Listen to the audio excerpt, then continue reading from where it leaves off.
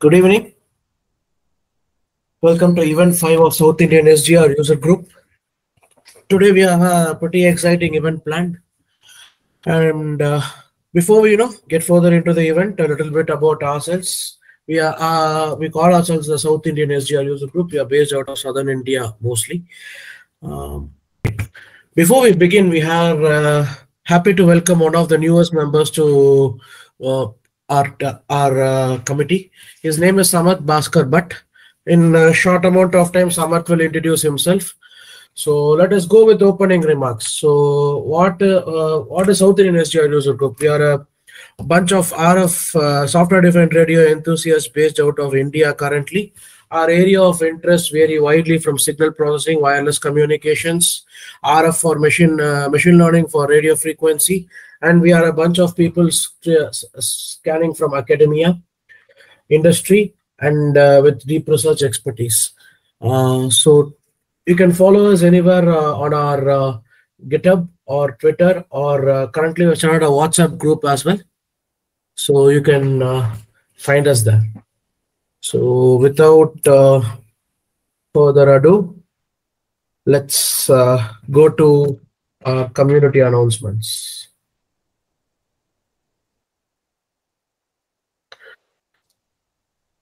And before we go to a community announcement, a little bit about our group. Today, we are having a pretty lean strength. Mr. Apathusu has went for his personal work, and Mr. Neil is out there attending a conference on behalf of his industry. And Mr. Rohan Sundar is currently not with us as he's out on some personal work as well. So today's conference or today's session will be held by three of us. Myself, Aditya Arun Kumar. I was previously working in Brisk InfoSec. And currently, my area of interest in communication systems belongs to signal reversing, electronic warfare, and applications and implementation using SDR. One of our next members is Balaji Narasimhan. Over to Mr. Balaji to introduce about himself.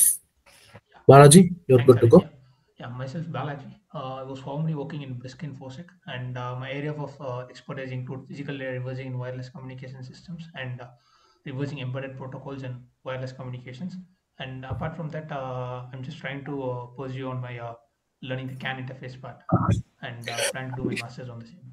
Thanks. Hope you'll be all having a nice event in our SI-SDR-UG today. And on to our newest member. I'm most happy to introduce the newest member of South Indian SDR User Group. His name is Mr. Samarth Bhaskar Bhatt. He is running his own company called as RE InfoSec, and is the technical director of the company. So, Mr. Samarth, on to you. Thank you, Aditya. Am I audible? Hello? Yeah, yes, but you're good to go, man. You're audible. Yes, I basically come from a digital security forensics background. So I deal with the investigation, and I'm associated with the information security audits and forensic standards, which has to be carried out by the law enforcement agencies. So I'm aspiring to work in the RF field. So it would be a great experience, and I'm honored to join with SI-SDR team and hoping to have a great event today.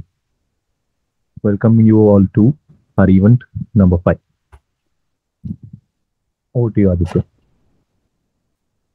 All right, let's get back to our basics. So let me move into my slideshow mode.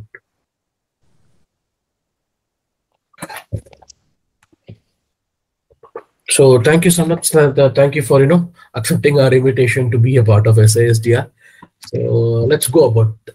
Before we proceed further to this to present day speaker lineup, let us have some community announcements regarding Video Radio Companion.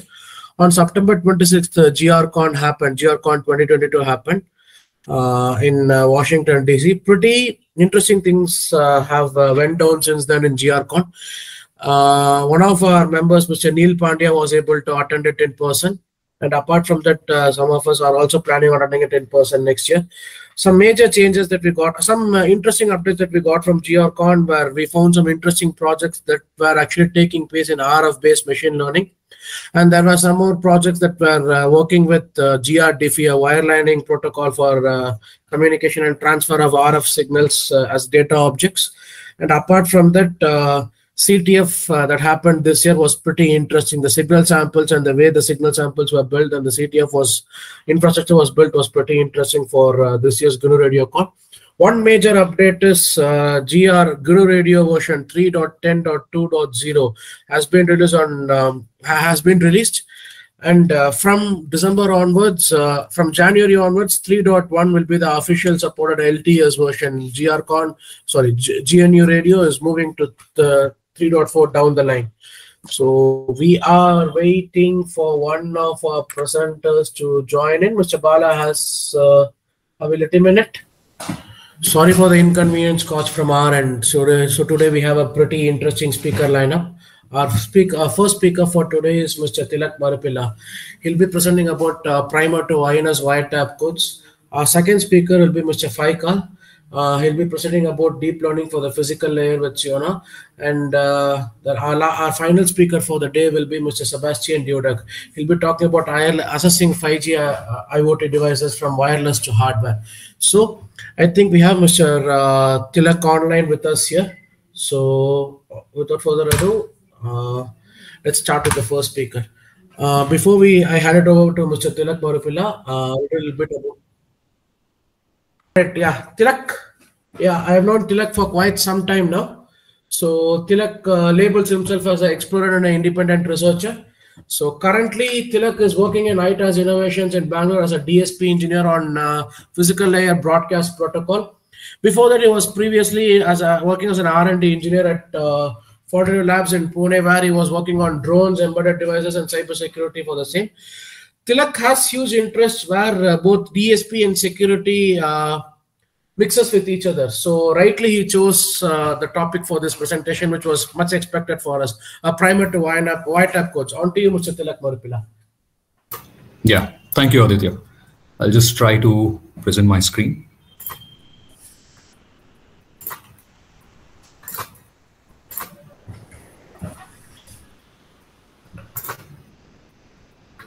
Yes, Mr. Tilak, you're good to go. All right, yeah, thanks. Okay, so welcome all. First of all, thanks for giving me this opportunity to speak here. So the topic for today is wiretap codes. It's just a small primer on this, and I'll try to explain the basic concepts around it. So this is the brief outline. We'll go through the problem statement, the motivation of why I'm doing this, why I'm interested in this concept, a small story I'll present with that, and we'll go through Wiretap model and some extra stuff. So yeah, so the problem statement, I'm sure most of us here or the people who are watching, we all know about this, right? I mean, this is pretty famous problem statement.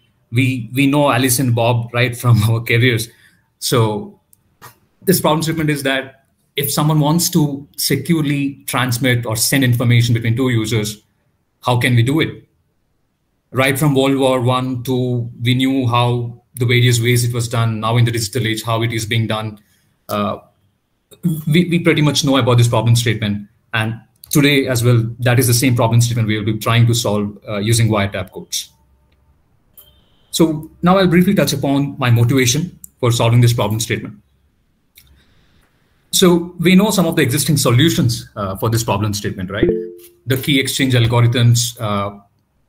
There's a message. Okay. Aditya, can I go on? I think I see a message. Can you repeat back? Your voice was a touch bit feeble from our end, Mr. Tilak. Okay, you're asking me to repeat my whole presentation again? No, not a presentation. You're good. You're live, Mr. Tilak. You can proceed. Okay. You're good. Okay, sure. So we saw the problem statement. How can we securely transmit information from one user to other, and the history about it. And the motivation for me to solve this problem is, of course, we see the existing solutions where a typical key exchange algorithm will help establish the keys on both the receiver and the transmitter side, which is forwarded with the key plus an encryption algorithm. And pretty much these are all irreversible functions that we see in cryptography that are being used, whether it's SHA-256 or any other. Most cryptography algorithms are irreversible functions, right? and they're difficult to compute back to the origin, and that's the prime reason why they're so cool. So 3 years back, as Aditya was saying in my introduction, I was with a cybersecurity company as a research engineer, trying to learn and implement some electronics for some cryptographical platforms, some defensive security platforms which they built.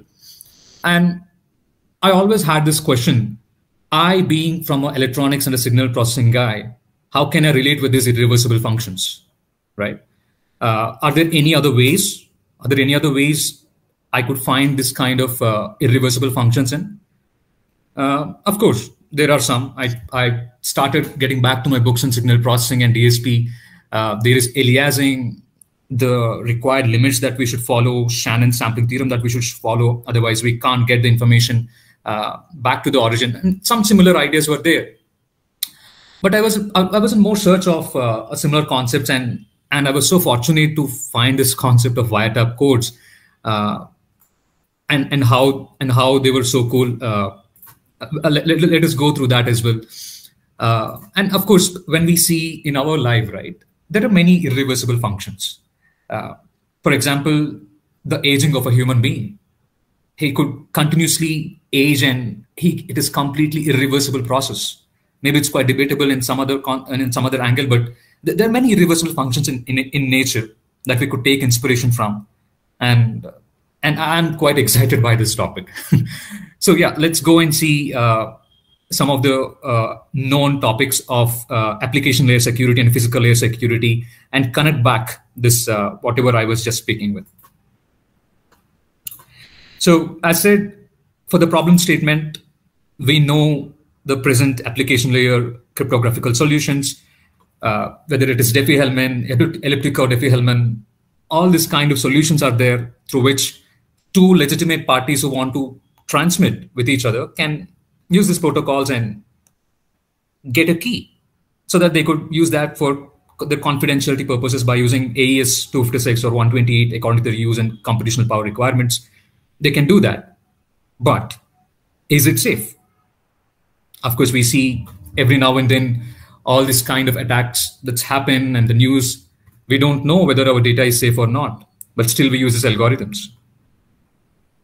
And now is it quantum safe? The quantum computing arena is coming fast, and IBM and whatnot, all the major companies are in this race to build good quantum computers where Shor's algorithm theoretically at least proves that it can completely break the existing algorithms, at least some of them. And it says when a powerful quantum computer comes, it can get rid of everything.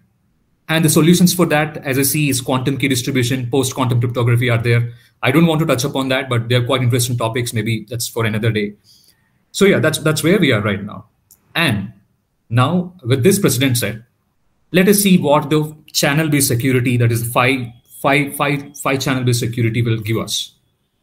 Of course, it also has tries to solve the main problem statement to share the secret by exploiting the channel randomness. When I say channel, it is the wireless channel that we have, right? I mean, when you have a legitimate transmitter and a receiver, whether it's a base station to mobile or whether it's a wired communication or anything, we have a channel, wireless channel, and it is quite random. It has a lot of noise. And here it exploits this important property of randomness of the channel to send the secret. And here, unlike the application layer cryptography, it doesn't assume that the adversary has a limited computational capability, because it says, I'll offer information theoretic security. I don't care if there are a lot of computing resources, but I'll still be secure, because we know that quantum computing is good in a particular way, that element which is present in application layer cryptography, and so it is safe. So it is not safe. But here in the channel-based security, quantum computer cannot do anything. The properties which this security mechanism uses, there is nothing which quantum computer can do to it. And hence we say, given the unlimited computing resources that a quantum computer can bring to the table, still this model could stay safe. Let's go with that statement and let's see how it goes. We can discuss more on that. So, okay. All right. So now we saw about this application-less security and the channel-based or file layer-based security. But even in spite of giving file layer security to the receivers, is Bob or the legitimate receiver secure enough? I don't know. I mean, we are saying it will be secure. I'm saying it will be information theoretic secure, but I'll connect with this with a small conversation I had with my colleague in my previous company. When we were building that defensive security platforms, I had this question and asked him, how secure are we? I mean, we are advertising that we are so secure and anyone who builds with our platform will be secure. But I asked this question at the basic, how secure are we? And he said, the answer to this question of how secure are we ultimately boils down to how hard we can make a hacker for him to break through our system. If we could have multiple levels of hardness for him, and if he's unable to break it, then we can say that the security level is much more. But probably we can never say, with the advancement of technology and the new ideas from the researchers that will coming, we can never say probably that a system is completely secure, right? As we see in the emoji, maybe the Bob cannot have a chill attitude with the specs on, but probably we can say that the hardness to break into the system by having a hybrid security mechanisms like this application plus physical layer security, that if it could be implemented in an OSI model that we see here, he could be much more safer. He could be much more safer. Yeah. So with that, I'll just slowly go through the Wyners Wiretap model and what it is. So before that, I'll go through the small preliminaries. I'm sure there are many experts here in wireless communications, but I'll just go through this definitions once again. Channel capacity, the theoretical limit that which a wireless channel could offer us, or any channel could offer us for a non-error free communication, is given by this formula: bandwidth into log 2, 1 plus SNR. I'm so cool to see this great theorem given by Shannon. What a great work, honestly. So such an inspirational theorems, honestly. Great. And secrecy capacity or secrecy capacity. So we saw channel capacity, and now what is secrecy capacity? So the wiretap model that I'll introduce, it tries to solve the problem statement. The problem statement which we saw in slide 2. What is it? It is the confidentiality with which we could send between two parties. So, but the theoretical limit for such kind of a confidentiality information is given by secrecy capacity as the channel capacity of a legitimate receiver minus channel capacity of an eavesdropper. That is the theoretical limit with which the information that whatever I'm able to send is confidential. Even in spite an eavesdropper is there, he will not be able to listen to this information. And that kind of information's capacity is what this definition says as secrecy capacity. And one more final definition. C is equal to CR minus CE. And channel coding, we all use it. Wireless engineers use it. We all implement it because there are a lot of noises in the system. We need to do coding for whatever message blocks we have to turn them into code words using various code schemes, Hamming, Polar, LDPC, or the many coding schemes that we have, repetition, random coding, a lot, right? So that we will be able to tolerate any noises and send as much information as possible to achieve the theoretical limit of the channel capacity, which is derived by Shannon. Okay. Right. So let's see the introduction of the Wyners Wiretap model. We saw the basic definitions that which were required. So as said, channel coding gives reliability. When noise or any kind of disturbances are there, it can help us in getting the required symbols as transmitted as it is, right? Then Wyners said that, you know what? Using channel coding, we can also achieve confidentiality. That is the problem statement we are here for today, along with the reliability without the use of any cryptographic methods. The cryptographic methods that we know of, Diffie-Hellman, RSA, AES, anything and anything. He says, don't even use anything. Using your channel coding itself, we can achieve the confidentiality. And how can we do that? He says, use the noise, as you said, using the noise present in the channel to transfer the secret, where you should have an assumption that the eavesdropper channel is more worse or noisier than that of the good receiver, the good guy there, who is not the eavesdropper, but he wants to get his legitimate information back. So his channel is good, but the eavesdropper channel is worse. That's what the assumption is. Let's go with that statement. I'll come back to it again, whether it's really practical or not, right? So let's pictorially see this using noise to transfer the secret, or let's see how the eavesdropper channel will get deteriorated in a binary symmetric channel model. Okay. And now we will see how the noise will come into play. So here we can see that I'm sure everyone knows this binary symmetric channel, what it is. It tells the probability of each binary state between before the transmission and after the reception. Here, as you see in the left extreme corner, Alice transmits to Bob, and you see a binary state 0. If it is also the state 0 in the receiver side, it says it might be with a probability of 0.9. That is, it says 90% of the time, whatever the information that he's transmitting, Bob will be receiving the same as it is. Because of the channel coding conditions that we have, probably it has increased. But still, because of some inherent noise that which is present, that which we cannot eliminate, 0.1 or 10 times, we see that the state 0 becomes 1. That is inverted of what we send. That is not the one which we want. So it's an error. So 90% of the time it is what we want or what is sent, and 10 times it is the other way. Similar with the case of binary state 1. Now, if we see to the extreme right case, where if there is noise, then we see that the initial probability that what we saw, 0.9, for the same state to be transmitted and received, we see that the probability decreased from 0.9 to 0.8. So now the error is more. And hence we see that if a state 0 is transmitted, it will go into state 1 by 20 times. That is an increase by 10 times than the previous model, where the noise is a bit less, right? So here we see how Eve is unable to decode the exact correct information which is present for.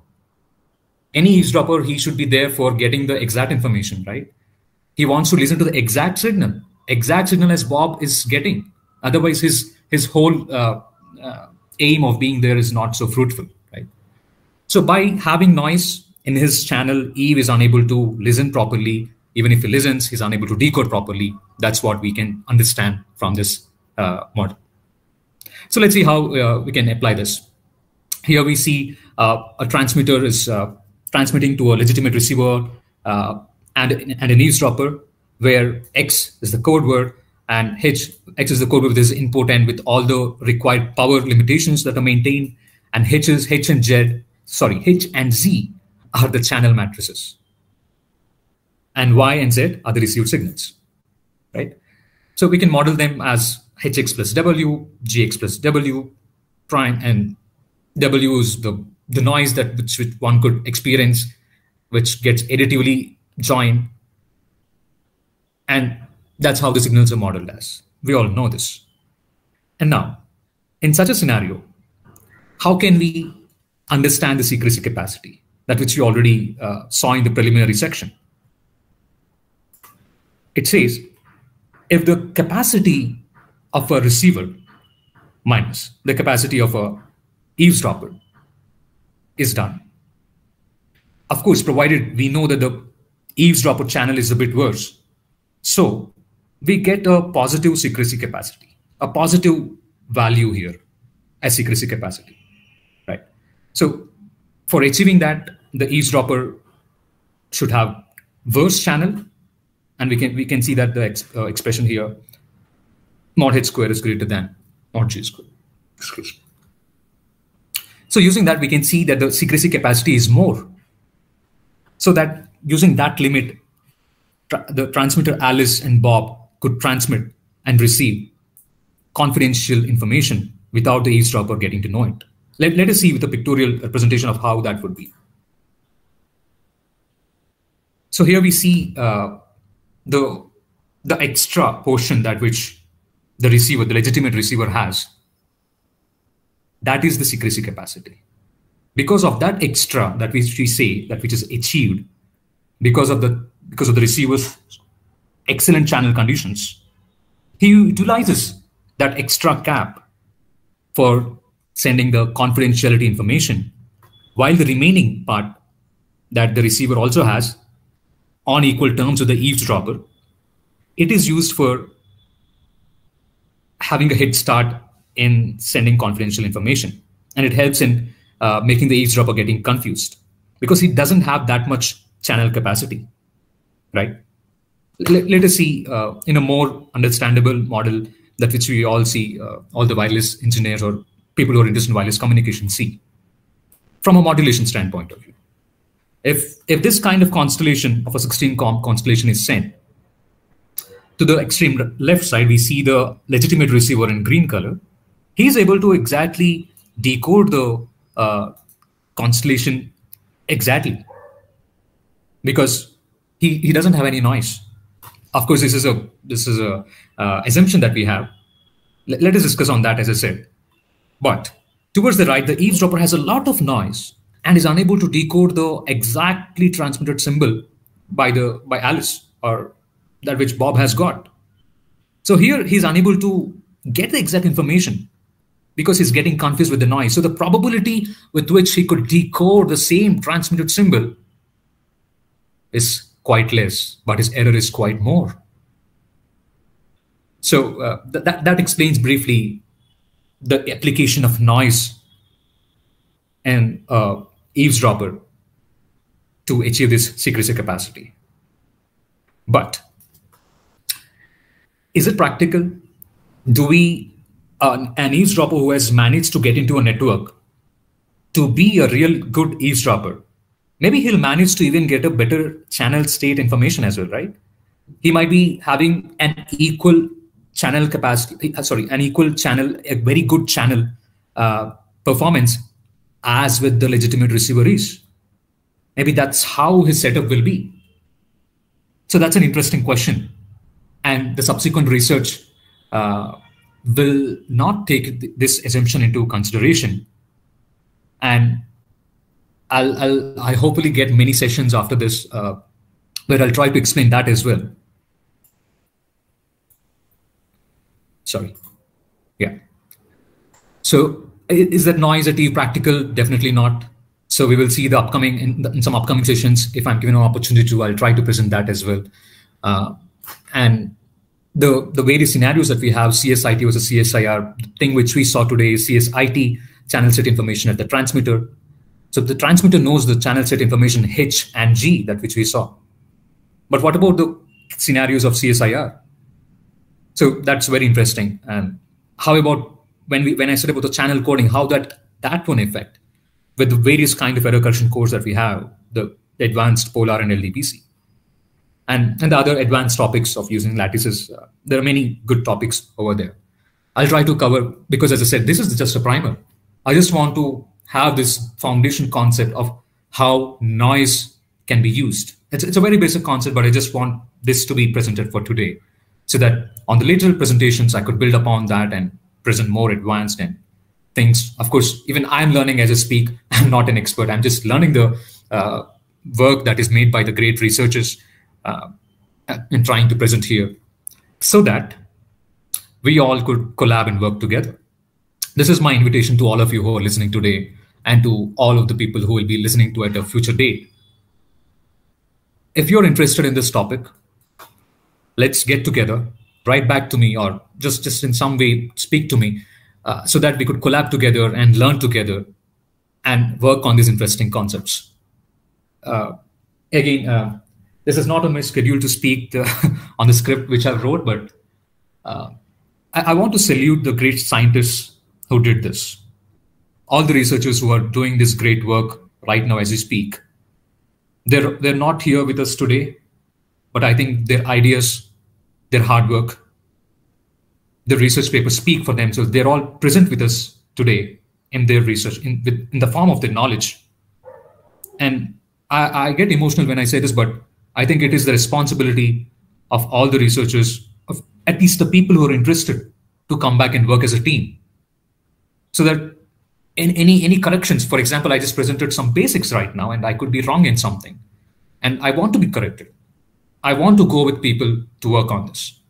So come back to me, or just let us work together and try to have some good time spending these topics, working on this. And I'll do update the links on this presentation. I'll give to the organizers as well on whatever interesting things which I followed for this topic, so that we all have a basic reference to start the conversation when you write back to me, so that when we all start working together, or at least for my next session where, as I said, if given an opportunity, where I'll start speaking based on these and for other people to refer back from. Thank you. Thanks a lot. Please let me know of any corrections or questions or suggestions that which you have. Thanks a lot. Thank you. Bye. Thank you so much, Mr. Tilak. Mr. Balaji, do we have any questions from users end or anyone else? Okay. All right. Maybe I have one question down to Mr. Tilak. Mr. Tilak, you were showing that constellation point, right? Saying that the noise present, the probability of error for Eve to detect a single symbol would be far lesser. Can you please tell the assumptions behind those? I did not get the drift completely there. Okay. You asked me to explain the same concept again. Like, why would you assume that? Okay, granted, the channel noise is always present. Exactly. But why would we actually assume that Eve's channel model would be worse than Gas's channel model in this? Exactly. Case? So that is definitely not practical, right? Yeah. I mean, even I can't accept it. So, but with the initial work which Wyners started, that was the assumption. If noise is there, that is what we can achieve. But the subsequent researchers, when they started their work, they started solving that, the exact question which you asked. Okay. So that's where I said in my future presentations, I'll try to answer that exact question. It's a very interesting question. Just like for any series or Bahubali 1, 2, we have this question, right? Why something happened like that? So this is the thing which I have. I'll surely explain that. That is the main concept. But just as a primer, I think this is where I'll end it. Yeah, sure, Mr. Tilak. Thanks for the assist. Thank you. So no more questions from other end means. I think we can. I have a question, if that's fine. Yeah, sure, Mr. Faycal, you can go ahead. Is in this wiretap channel model to select the coding scheme that enables the receiver. So it was the receiver was Alice in this example to decode the channel, but not Eve. Does it mean that in addition to assuming that Eve has a weaker channel, you also need to assume that the transmitter, so Adam here, knows both the noise level of Eve and Alice? I don't know if I'm clear. Yeah. Yes, Mr. Faycal. So you're saying, let me repeat your question. I think you're asking if the transmitter knows both the receivers, the legitimate receiver and the eavesdropper, right? So that because it's sending the channel matrices to both. Right. Okay, but it's just in practice I can see how the transmitter can get the channel response from the attended receiver. So Alice in this example, Adam, sorry, in this example, by feedback. But I guess the eavesdropper will not feedback the channel response to the transmitter. So it's just, I don't know, it could be also a practical issue, I guess, to select the right coding scheme, that we need to assume that both of the channel are known. Is my question clear? So, Mr. Faycal, if I have to elucidate your question, you're saying that despite whatever Alice or Adam is receiving and Eve is receiving, the channel matrix presented them, both of them are same. That's what you're trying to ask, right, Mr. Faycal? Yeah, or both of them needs to be known. Transmitter. If you consider But I don't. wiretap channel on its base, that's what they actually assume. Whatever channel that both Alice and Eve are seeing are the same channel. But Wyners' assumption while he was proceeding with this problem was he assumed Eve's channel model is always a bit worse than the other channel model, the legitimate receiver's channel model. So that was the premiere that Wyner actually established.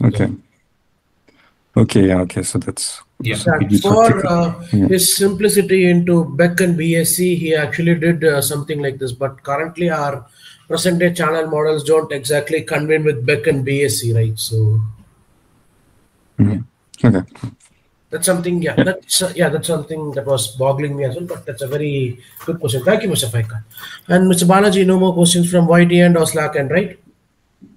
All right, let's go to our next presentation. Okay. Our next presenter, we were going back and forth with this presenter for more than like a month and a half together, and the entire team out there, be it Mr. Sebastin Kramer or Mr. Jacob Hoyders or Mr. Faycal, who is going to present today, were very patient with us on scheduling each and every nitty-gritty detail about it. So, can I share my screen? Without further ado, before I actually say, I'm practically in love with the software that you guys have created, the Sionna. It is beautifully built. And the assistant that it actually gives with NVIDIA GPUs, let's say it was one of the dream come true softwares for us wireless guys and geeks out here. So, a short introduction about Mr. Faycal. He's a senior research scientist at NVIDIA working on convergence of wireless communication and machine learning. I mean, one of the hot topics currently that our team's also looking into. Before NVIDIA, he was a research scientist at Nokia Bell Lab. Glad to know that you are a part of Nokia Bell, Mr. Faycal. He's one of the maintenance and core developers of Sionna. For a second, we have an intermittent power outage on our end. Okay, of course. Just give us some time. We are having some technical snags with respect to current. Just be online, Mr. Faycal. We are getting our stream back up now. Yeah, that's fine. Just, do you want me to restart these slides maybe later? Yeah, let's stop. We can stop right here, Mr. Faycal. Thank you. Okay.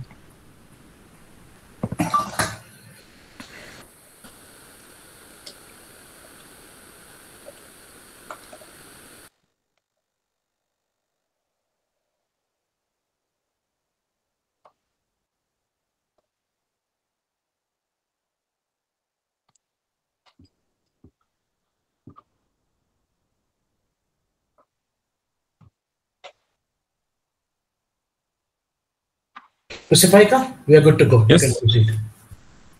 Okay, good.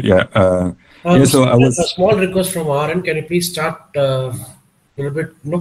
The image net moment onwards, because maybe from here. Is it okay? Yeah. So I was from the image net. From the image net, you can start, Mr. Faycal. That will be better. okay. So I was saying that. I was saying that ImageNet was a big moment for the computer vision community because it was the first time that neural network demonstrated some gains compared to what human can do in the computer vision task. And it also kind of triggered other research, the use of deep learning in other fields, including communications. And that's why in the next years, 2016, 2017, 2018, there was a few very influential papers on ML for communications. And following that, in 2018, the IEEE, that we are probably all familiar with, started this emerging technology initiative on machine learning for communications that was first led by Jacob Hoydis, actually. And on my side, I was responsible for the research library. And then in 2019, at least this is how we perceived it, is that there was some disillusionment in the AI for communication field because there was still no practical use case that were significantly benefiting from machine learning. But what happened in the next year is that almost simultaneously there are some big organizations such as the ITU and the IMT that have shared some data sets and some task, a little bit like Kaggle, like what is done in machine learning with Kaggle, to to motivate organization and academics to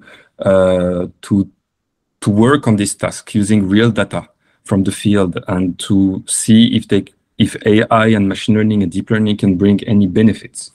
And that was a good idea actually for some of these tasks. So for some of these tasks, hundreds of teams competed. So it has some big impact. And now, currently in 2021 and this year in 2022, the 3GPP started to look at AI for machine learning, first for data collection for new radio, and then now AI ML for new radio air interface is a high priority for 3GPP. And this year, very recently, actually, I think a few months ago, there was the first EEE transaction on machine learning for communication networking. So I think it's safe to say that machine learning is in the field of communication and is here to stay. Can you still hear me? Is everything working? Hello? Yes, Mr. Yes, Faycal, Mr. we are up, Okay. we are up and running. We are up, Mr. Faycal. Okay, great. Yeah. Okay. Yeah. And if you look at this, 6G is foreseen for 2030, and all of this happened in 6 to 7 years. So we have still plenty of time to develop the use of AI and ML in communications before 6G. Okay. So what actually talking about 6G, what will be 6G is still a little bit in the air, right? No one knows for sure, but for sure there are a few topics that have emerged in the research community and are under a lot of active research efforts. The first one is to push the frequency higher, right? To move to the so-called sub-terahertz spectrum. So starting roughly to 150, 30 gigahertz. And the idea is that it's mostly, the challenge is mostly hardware actually. And if this could work, then we could have order of magnitude gains in the throughputs. A second very, very hot topic is the use of these reconfigurable intelligent surfaces, RIS, to improve the coverage, right? Then another topic is this joint sensing of communication, when the radio network is not seen only as a way to communicate, but also as a way to sense the channel, right? It's to turn the radio network also as a radar to sense the channel and bring some extra information that might be useful for some applications. So that's also under active research. Of course, there is this AI native air interface that we just mentioned, right? And that is starting to be investigated by the 3GPP. So the idea is to use deep learning on the receiver, but also on the transmitter side to, for example, design modulation, design codes, or design even waveforms. So this is this AI native air interface. And there is also this idea of semantic communications, where instead of having this complete separation, which is between the applications and the physical layer that just seen the stream of bits, it's to do some more advanced joint source channel coding to transmit information, to make the physical layer aware of what the application aims to transmit, basically. And finally, there is this idea of self-free and holographic MIMO, which wants to push even further massive MIMO. And of course, we are not mentioning a lot of applications that are also in the air, like the use of UAV, federated learning, etc. But the reason why I mentioned all these topics is because they all need new tools. Basically, what I'm trying to say is that they don't only need new theories on which the research community is actively working, but also a new tool to test these theories and also to rapidly prototype and evaluate these research ideas and this algorithm that will be designed by the researchers. And the first thing that we think is missing is the need for environment-specific data. That is not to rely on this. For example, these 3GPP channel models like UMI, UMA, RMA, TDL, CDL, etc., or simplistic model like AdopGen and Riley, but to rely on data that actually have physical consistency and reflect more accurately the actual channel. For example, this would be required for joint sensing and communication, right? Secondly, because AI and ML seems to be here to stay, we need a tool that can support native integration of such algorithm, meaning that we want to be able to natively integrate a machine learning based algorithm, for example, in our network, into a physical layer on the transmitter receiver side, and to be able to propagate a gradient in an end-to-end manner from the receiver up to the transmitter and through every component, being machine learning based or not, without much effort. And finally, we also need both very high detail and scale, meaning that, for example, if we want to scale to this, to want to do simulation for self-free system, we need to scale to multi-cell system. But on the same time, we want to have, if we want to, for example, simulate very large bond weight or have physically consistent channel model, we need both scaling to multiple cells, but at the same time to have very accurate model of the channel at the physical level. And to the best of our knowledge, there was currently no tool that allows to tackle these three challenges, these three requirements for further research towards 6G. And that's why we introduced Sionna, which is an advanced link level simulator that is GPU accelerated. Right. So the idea of Sionna is that first, we want to enable with Sionna rapid prototyping of complex communication system, meaning that we want that without much effort, a researcher can prototype and test an idea, which is not just a simple simulation over an Abugel channel, but met with advanced channel model, standard codes, for example, DPC 5G codes, and 5G compliant modulator and detector, for example. And so rapid prototyping of complex system that's required to move away from this simplistic simulation with Abugel and Rayleigh channel, for example. Secondly, we want native support for neural network. So if someone wants to introduce in this link a neural network, he can do it natively without effort, because Sionna is designed to support such systems. And of course, integrating neural network is not only about pushing a neural network in the system, but also training it as part of the system with a realistic channel and LDP and coding scheme, for example. So that's why it is differentiable end-to-end, meaning that we can compute a loss here on the decoder side and backpropagate the loss through the entire system to train neural networks that will be somewhere in here. And that's why we made sure that most, if not every components of Sionna are differentiable, meaning we can propagate the gradient through them.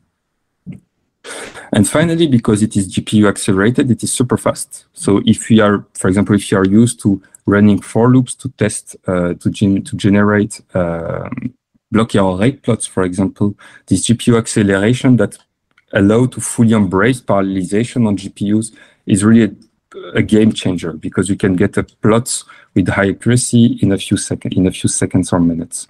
And there is two ways and also it scales to multi-GPU, meaning that, and there is two ways to do that. Either we can implement part of the system on one GPU, if it's quite big, another one on another GPU, or we can duplicate the system on different GPU to, for example, increase the batch size, right? Instead of running batch size of 100, running batch size of 500, for example.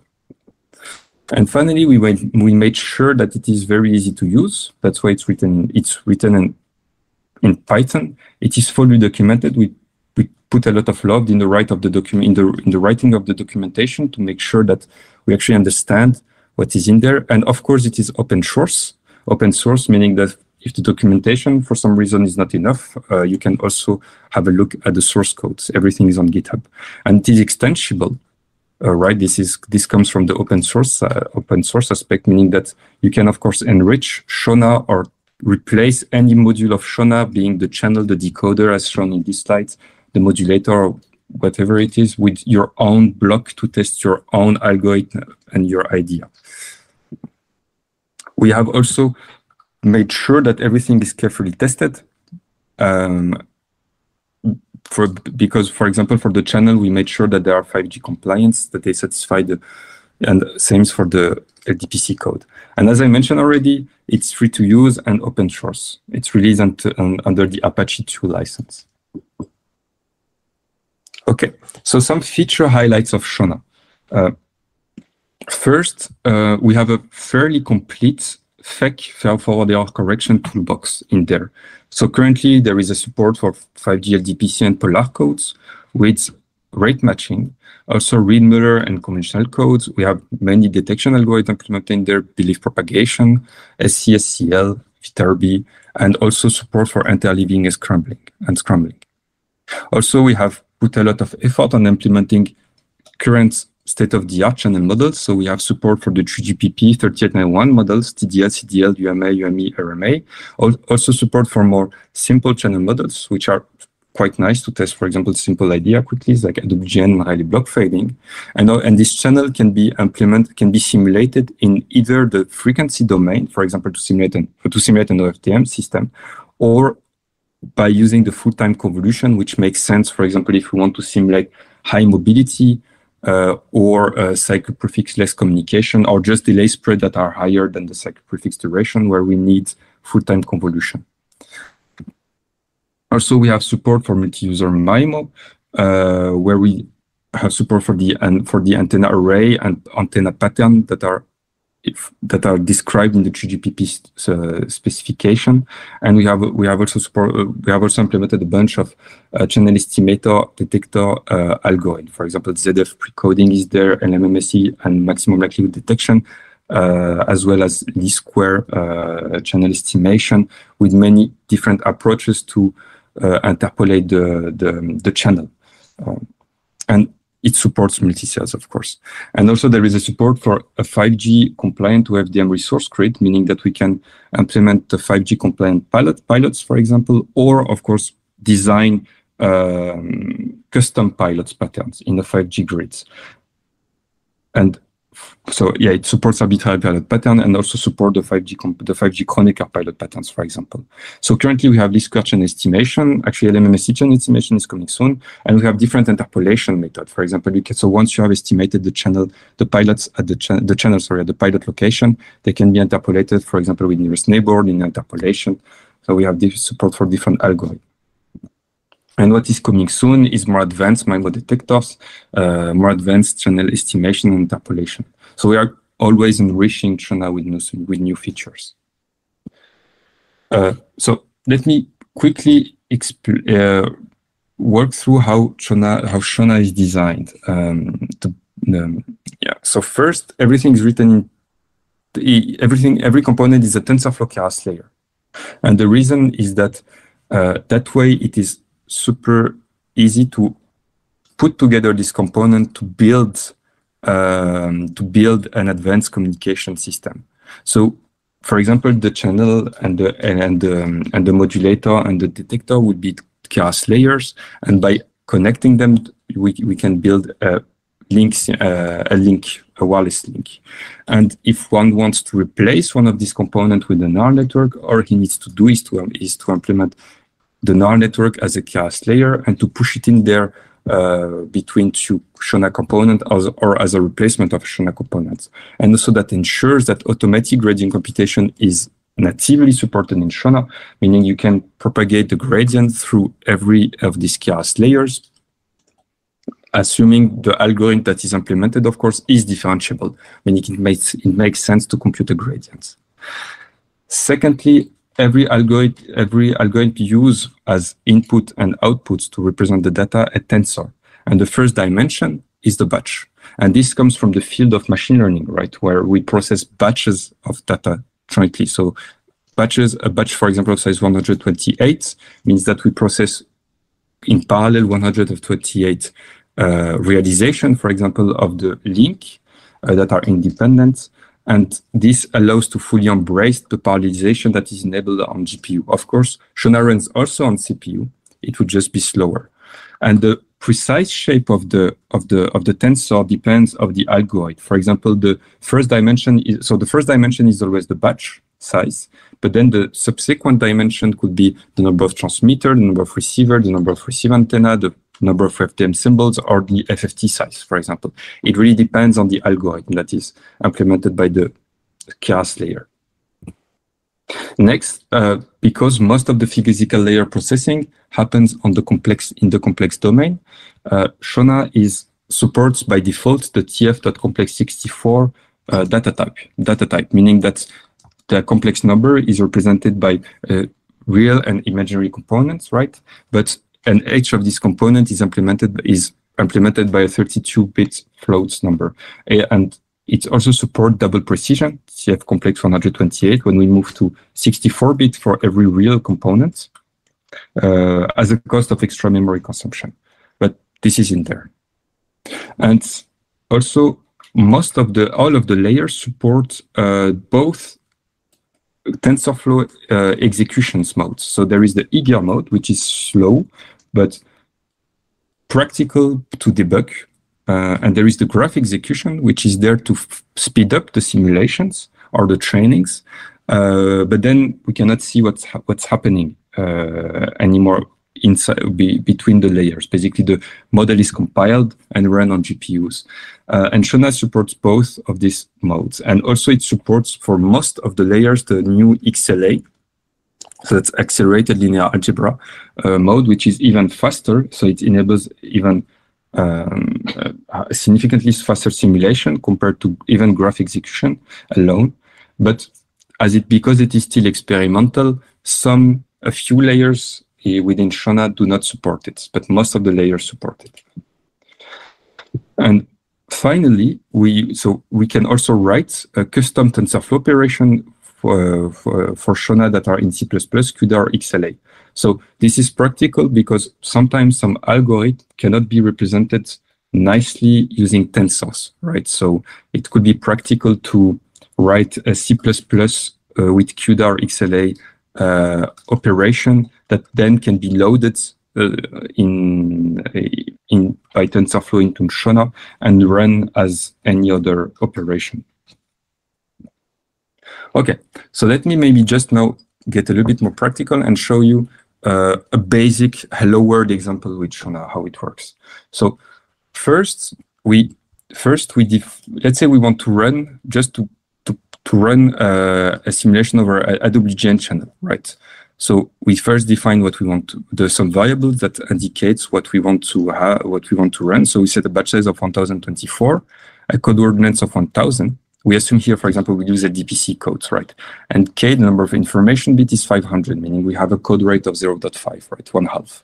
We use 4 bits per symbol, which using the standard modulation schemes will mean 16 QAM.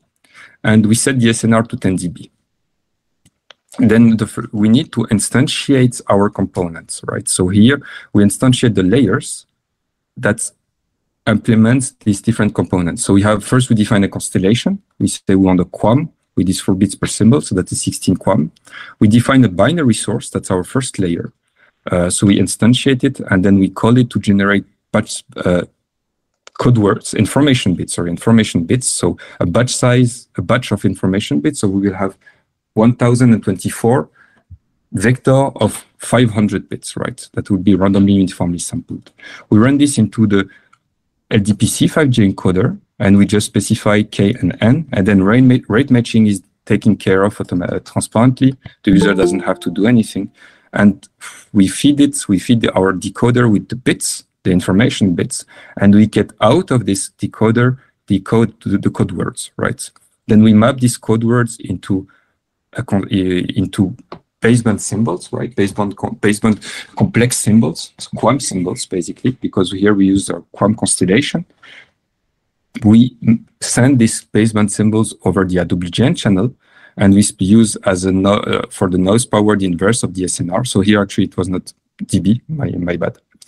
And finally, we compute LLRs on the receiver side. So now we are on the receiver side. We use a demapper. We choose apt demapping. So that's optimal demapping, assuming AWGN channel. We just specify that we use this constellation, the noise power, the received symbols, and it computes LLRs for us. And then we give this LLR to the LDPC 5G decoder. So that's a belief propagation 5G compliant decoder. We just need to specify the encoder so it knows what to do, feed it with the LLRs, and we get back our encoded information bits, p-hats, right? Now, let's say we want to use, we want to do some machine learning, right? So let's say we want to do some machine learning first to train a constellation. So we want to move away from QAM. We know QAM is sometimes suboptimal for some channel or for some SNR regime. So we want to get something better than QAM here. So all we need to do with Sionna is to specify that now this component is trainable. What it means concretely in practice, what it means exactly is that the IQ symbols that implement the QAM, right, the grids, is now seen by TensorFlow as trainable weight. So we give the liberty to TensorFlow to move away these points to maybe get something that works a little bit better than 16 QAM with gray labeling. And on the receiver side, we implement a neural demapper. So let's say we have defined a receiver and on a CAS layer that implements a neural network, and we just substitute here our demapper with a neural demapper. Of course, this is an AWGN channel, so we know what is the optimal demapper, right? So we can do the math for that. It's pretty simple. It's just here to illustrate how it works with Sionna, right? It's just an exercise. So we implement our neural demapper and replace the demapper with our CAS layer that implements this one. And now if we want to train, all we need to do is first to define a loss function. And what we use here is the binary cross entropy because it makes sense from an information theory point of view. We know that. And we feed it with the bits and the actual bits and the output of the decoder. We compute our loss function. And then we wrap our system in a gradient tape to ask TensorFlow to tape the gradients, and then we can compute the gradients with this gradient tape with respect to the loss function. So the loss function with respect to the trainable variables, which would be here the constellation points and the weight of the neural demapper, and we could then apply the gradient to update the weights and to improve the neural demapper and the constellation a little bit. So it's that easy in Sionna to implement a 5G compliant code over AWGN channel, the link system with 5G compliant code over AWGN channel, and then to improve some of the system with gradient descent. Okay, so if one wants to get started with Sionna, we have the first thing to do is to go on the website when we have the full documentation. That's how it looks. So we have tutorials, we have the API documentation, and then we have a growing list of tutorials. So this is one of them actually. So we have tutorials that shows how to use the codes, the OFDM symbol, how to set up, for example, my OFDM MIMO system with 5G compliant channels, for example, UMI channel, how to set up an R receiver, and how to do some end-to-end learning. That's a hot research topic.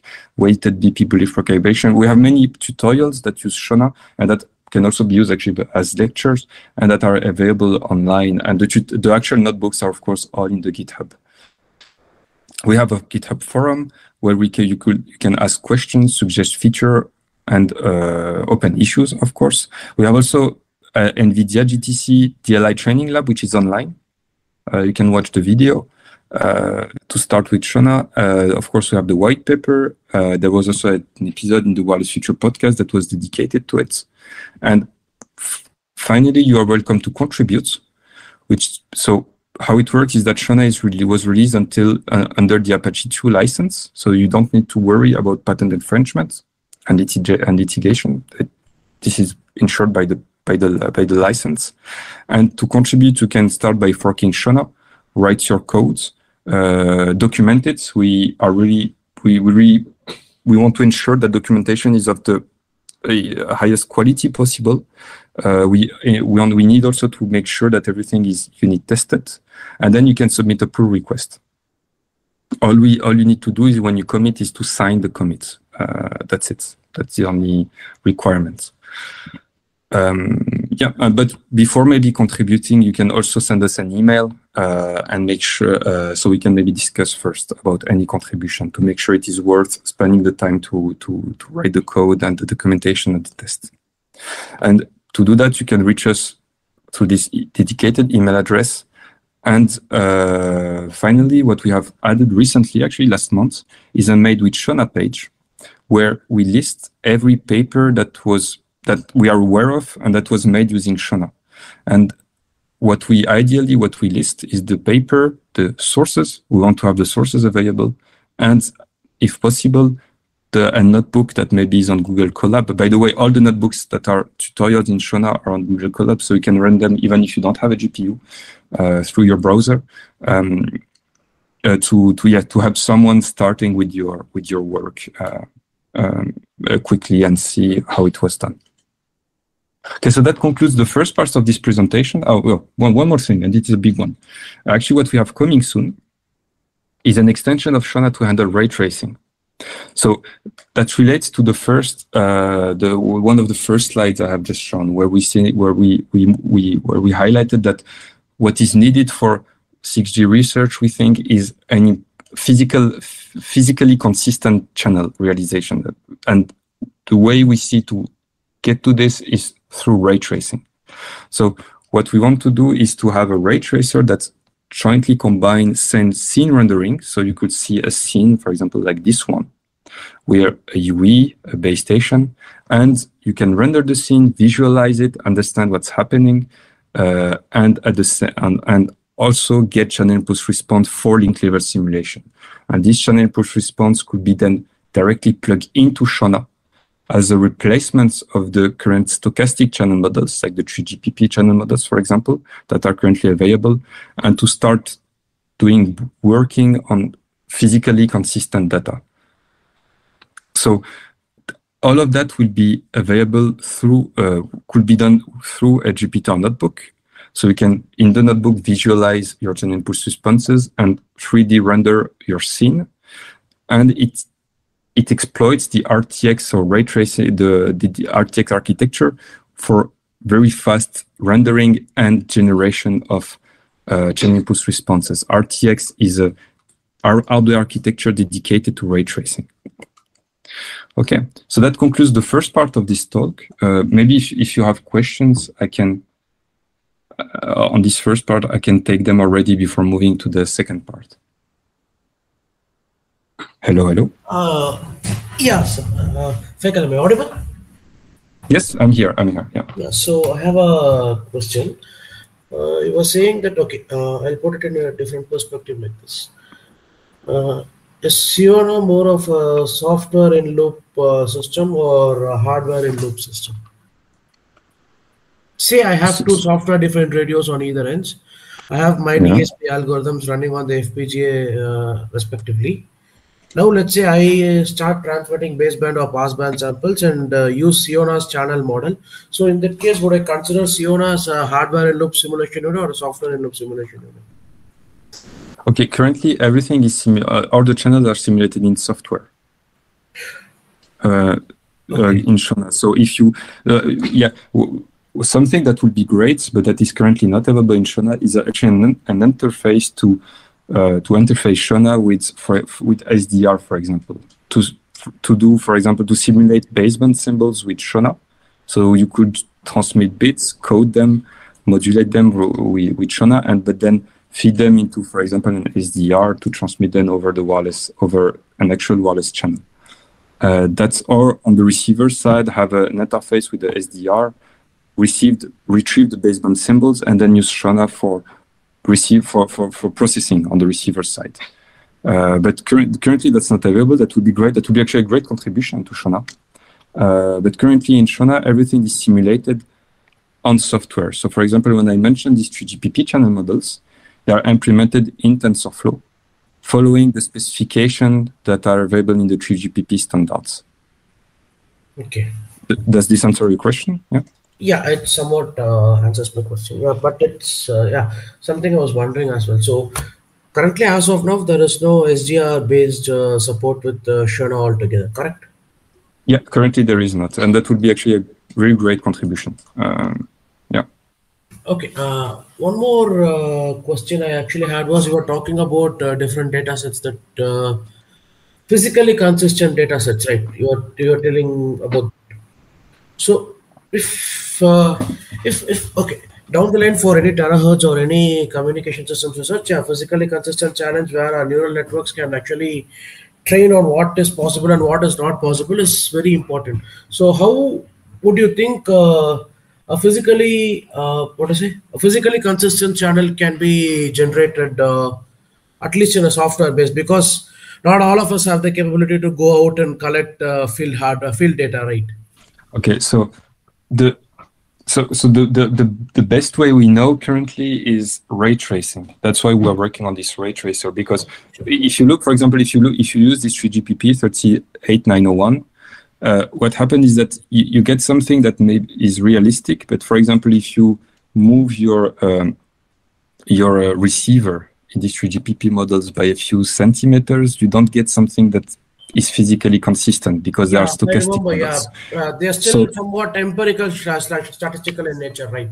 Yeah, but in the what is also available in Sionna since the last release, actually since the previous one, is that we have there is this data set that was generated by the University of Austin in Texas, if I'm not mistaken, and this is the DeepMIMO dataset, I think the name. And we have this dataset is now Sionna is not compatible with Sionna, and we have actually a notebook that shows in the tutorials list. So if you go on the website right now and browse the list of tutorials, I have the data. There is a notebook that shows how to load these datasets in Sionna. So because they are datasets that were datasets that were generated with ray tracing, they are kind of static in the sense that the datasets are already generated, and you have to do with what was generated.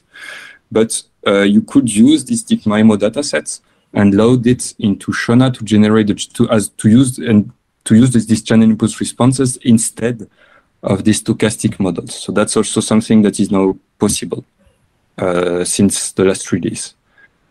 All right. One last question I have with regards to part one is, I think you would have also seen me raise the same question in Git forums as well.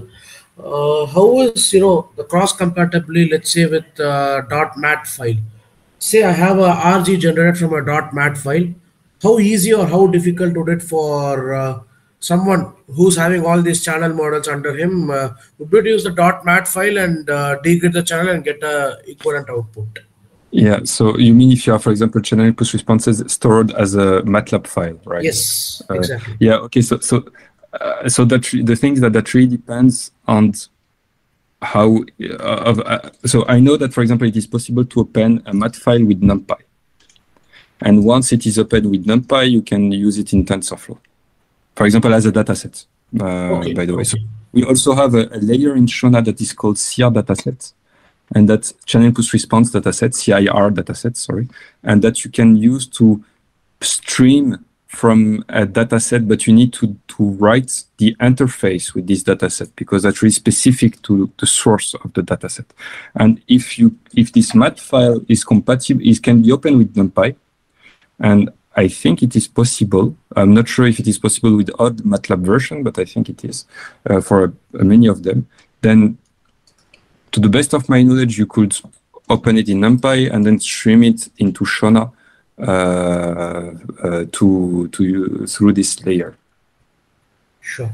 And one last question I have with regards to part one is, let's say I have, let's consider Sionna is pure software as mentioned before. Let's say I have two hardwares that are giving me actual samples. And I have my PMT or my whatever hardware streaming program that I've written. Will it be able for me to use Sionna's channel model and degrade the incoming data? I mean, from a theoretical perspective, at least from a random theoretical perspective. To be sure I understand, you mean if you stream some received based on symbols, for example, from an hardware? So we stream precisely, symbols in a sample? Precisely, yeah, that's what I meant, precisely. Because we cannot afford all these fancy channel models in real life, right? So software is there for us. Okay, so just to clarify this, these models are hopefully very easy to use with Sionna. So I mean, if you want to do simulation using these models, I'm not saying they will match exactly the lab setup you have, but hopefully with Sionna they should be easy to use. Now, if you want if you stream IQ samples out of your hardware, it should be possible to do the decoding part with Sionna. What of course, I mean, of course, if you provide the accurate information such that the pilot values, the pilot pattern, the pilot values, the SNR, the noise level. Then these are textbook algorithms, most of them, LMMS equalization, least square estimation.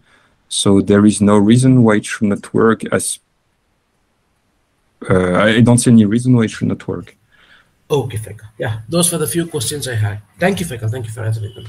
I think we can go forward. Balak, how much time do we have? Yeah, exactly.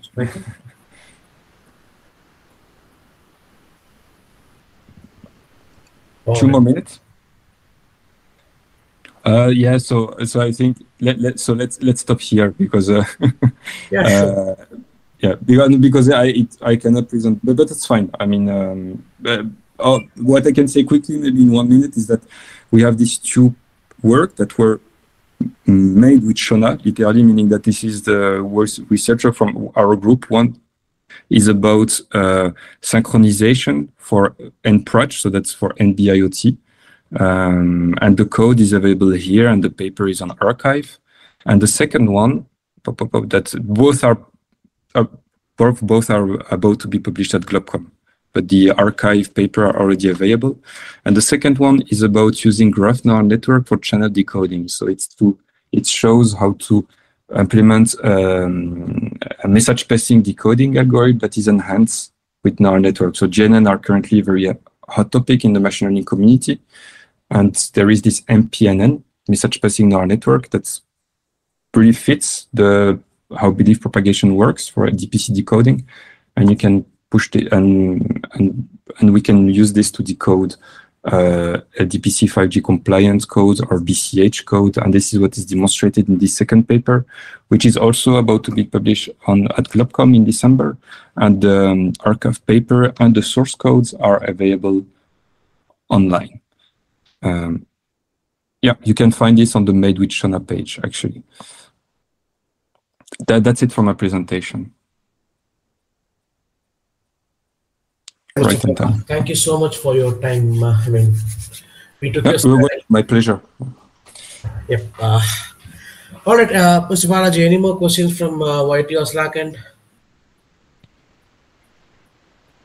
All right, cool. That means on to our last and final speaker, Mr. Sebastin Dudek.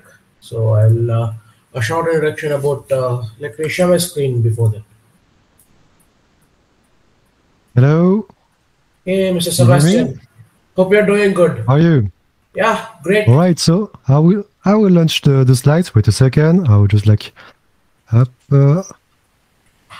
them in here. Sebastin, Aditya here. We just give a short introduction about your speaker profile. Give us a minute, please. Yeah. Okay. So, Sebastin Dudek is a security researcher at Trend Micro, and he's also founder of a company called as Penthertz Consulting, specializing in wireless and hardware. I know Mr. Sebastin Dudek because I personally used one of his software called as HomePlug PON, which connected a Qualcomm Atheros chip. I mean, it's a fanboy moment for me. He's also been very passionate about flaws in radio communication systems and published research on mobile security, say baseband fuzzing, interception and mapping, etc. He's also focuses on practical attacks with various technologies like Wi-Fi, RFID and other communication. For today's event, he's presenting us on assessing 5G IoT devices from wireless to hardware. On to you, Mr. Sebastin. You're good to go. Thank you very much for the introduction. So I would just like launch the slides right now, and then we can begin. So wait a second, I have to select one window in here, and we can begin. Can you see the slides? Yes, perfect. Yes, Mr. Sebastin. Sounds like it. Super. Yeah. So let's begin. So I wanted to actually present you, and thank you very much for also inviting me at this meeting, because I mean, it is always interesting to meet every people in the software-defined radio. I mean, not industry, but I mean, let's say maybe I mean, ecosystem. And I wanted to actually introduce you how to assess 5G IoT devices using software-defined radio, because actually this is, I mean, software-defined radio, you know, is able, for example, to do like a lot of stuff, especially available for captures. You can also interact with interfaces, radio interfaces as well, and you can actually apply this knowledge and also tools that have been made by many people in this area against some targets. And for this presentation, I wanted to actually show you how it is possible to use SDR against 5G IoT devices. So first, yeah, you know about me because now I've been introduced, but yeah, generally I have created a company which is actually interested about assessing devices. I'm also doing trainings, but also hardware security. I'm combining actually hardware and radio in order, for example, to extract secrets out of the devices, and that allows me, for example, let's say that we have like a device which is capable of encrypted communications, and I'm not able, for example, to see that there is like any sensitive data that is coming on the radio interface. I can actually maybe just like use the hardware hacking in order, for example, to maybe some secrets that I can, for example, use against the communication, or the secrets that can allow me maybe to scale a little bit attacks, like for example attacking the backends in order, for example, to attack much more devices than the one that I have I'm actually targeting. But yeah, mostly like this. And yeah, wait a second. Yeah, it's a little bit lagging. So mostly. This is, the old state of my lab that I have actually, because now I have much more devices. But you can see that, for example, I'm like I was like a hobbyist at the beginning, and also I became professional on this field because I need actually devices that allows me, for example, to acquire a lot of bandwidth. I have also some devices that now today are able, for example, to acquire like gigahertz bandwidth in order, for example, to do some large captures and process them. But yeah, mostly that was like the lab that I got like a year ago, and that allows me that, for example, to access 5G devices at the beginning. And so yeah, there's like many devices in here, but yeah, this is just like a part. We have to know that the devices mobile network evolved a lot since the beginning in 1G. In 1G, there was like not a lot of security. 2G brings some security features, like for example, the confidentiality of when, for example, you wanted to do some calls, even, for example, if you wanted to send SMSs, for example, using some services, we have to know that in 2G, there was like 2 cases where you can, for example, push some messages on the message information channels in order, for example, to avoid, for example, having to reserve some channels in order to encrypt, for example, all the communication and so on. So you had like one channel which is capable, for example, to just like send a message information message, and also SMSs that were sending clear, but you could also use some specific channels that you could reserve in order, for example, to encrypt communication as well as SMSs as well.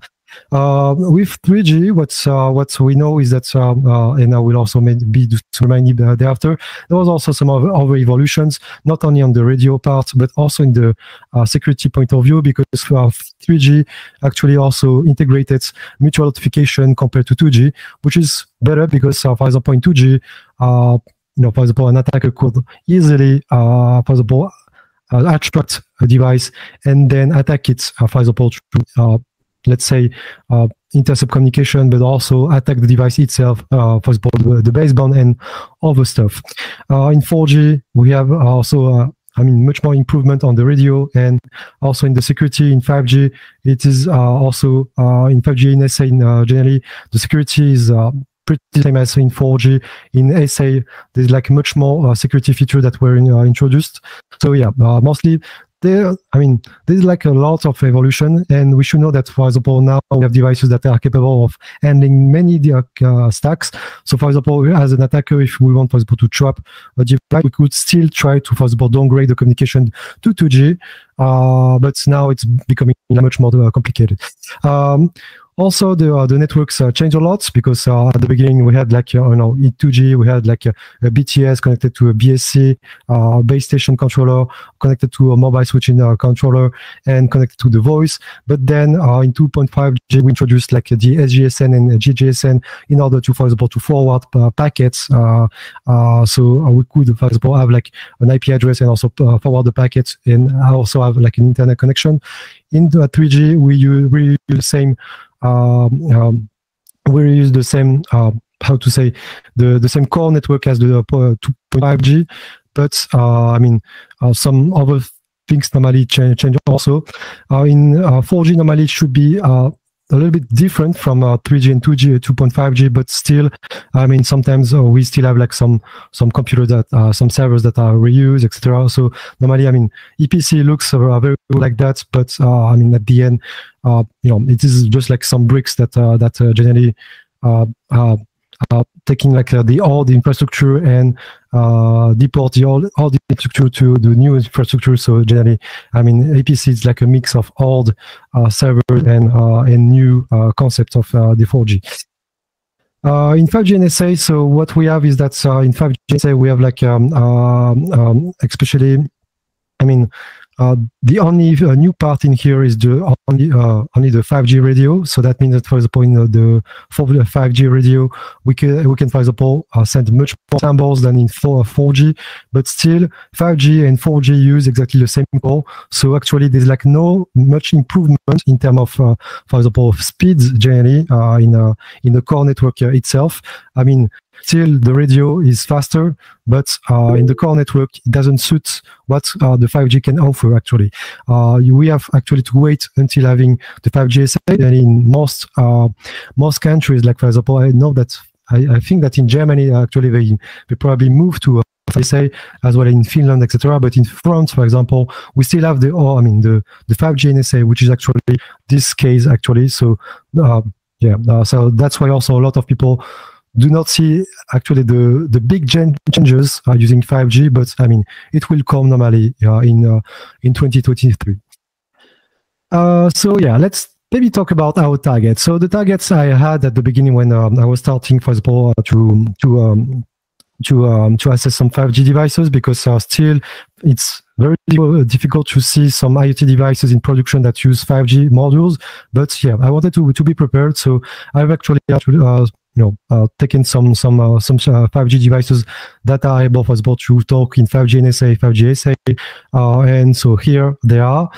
And I've actually used some dev kits also in order, for example, to just like replace some sort of attacks that I can see, for example. If you probably look at my publication maybe before, and also other publication, there's like plenty of devices that use mobile modules. Like, for example, you have intercoms, you have a lot of alarms also that you are using this. You have also T-boxes in cars. There's like a lot of devices that use mobile networks, and they use it thanks to this little module. This little module that allows, for example, to actually talk to the mobile network. And yeah, this mobile module is composed of an application processor. So you generally have like normally a processor which is able, for example, to talk with the baseband and forward the packets. But this application processor can be also, very interesting because it can handle also an operating system, like, for example, like Linux, actually. So, which is kind of interesting because some constructors, some manufacturers are also using the application processor. They are using the SDK in order, for example, to develop application inside this application processor, and that allows them, for example, to avoid using another processor to for example, to develop an external application that will actually just like talk with the application of the manufacturer. For example, so everything can be also developed in the application processor, but still, you need some space also to all the application you want to include inside this module. But yeah, there's like some manufacturers that actually are using this application processor in order for us to develop their application thanks to the SDK provided by the mobile module manufacturer. And so yeah, there's like also two frontends, a DRX and a PRX, which actually handles, for example, the transmission and the reception of all the samples. And you have the baseband processor, which will actually process all the, for example, all the samples on the radio samples in order, for example, to then decode them, because also it will handle, for example, the decoding of the several protocols, mobile protocols. So also the baseband processor handles a lot of stacks. For example, from 2G, it can handle 2G to 5G stacks, or it can also handle only 5G stacks. For the moment, we don't see like a lot of 5G devices that only handles 5G stacks. It is true, for example, for 4G, NB-IoT or Cat M1 basebands only. Because there's like still some embedded devices that are using, for example, some specific stacks meant to be used, for example, for IoT case. But in 5G, for the moment, I don't saw like a lot of devices are using only 5G specific stacks and only 5G specific stacks for IoT purposes. But yeah. Now let's talk about 5G in brief. So very quickly. So here is the security comparison in brief you can find. So you know that in 2G, we cannot say that it's totally broken, but the chain of trust is a little bit broken because only the network is able to actually check if a user equipment is legit or not. So for example, if you are acting as a fake base station, you can actually allow anyone registering to your network. So actually, you can track every possible equipment which will connect to you. And also the encryption. On 2G is still in use. For example, A53. Actually, some devices are supporting it, but a lot of devices are using A51. So it is still in use. And A51, we know that is broken too. On 3G, we said that there was like some improvements, but only in the case of when, for example, the device is using, for example, USIM mode SIM card. So if the SIM card is very old, or this SIM card is not able, for example, to use the USIM mode, it will not perform the network notification. So that means that, for example, this device is also prone to be connected to a fake base station, for example, a fake 3G station. It can be also the case in 4G and 5G. Generally, the implementation of basebands are well made, but we can also find some weird implementations, weird behavior in 5G and also 4G stacks.